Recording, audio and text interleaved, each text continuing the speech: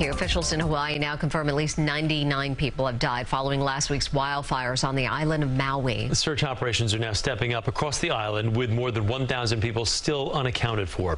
And as CBS 2's Jessica Kartalija reports, it comes as local authorities are now facing criticism over the way the fires were handled.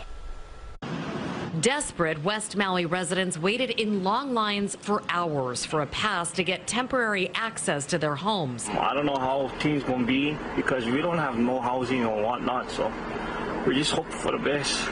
In Lahaina, search operations are stepping up with more than 1,000 people still unaccounted for. They will find 10 to 20 people per day probably until they finish. Hawaiian officials are facing criticism over the failure to use those warning systems and for not cutting the electricity, which may have sparked the blaze.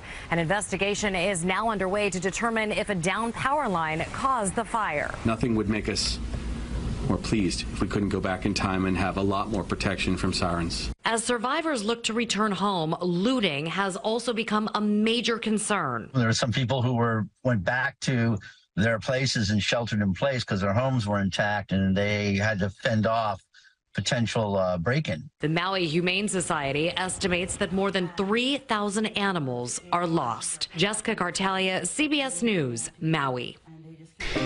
And if you'd like to help out, you can check out a list of ways that you can donate to victims of the fire. It's all for you at cbsnewyork.com.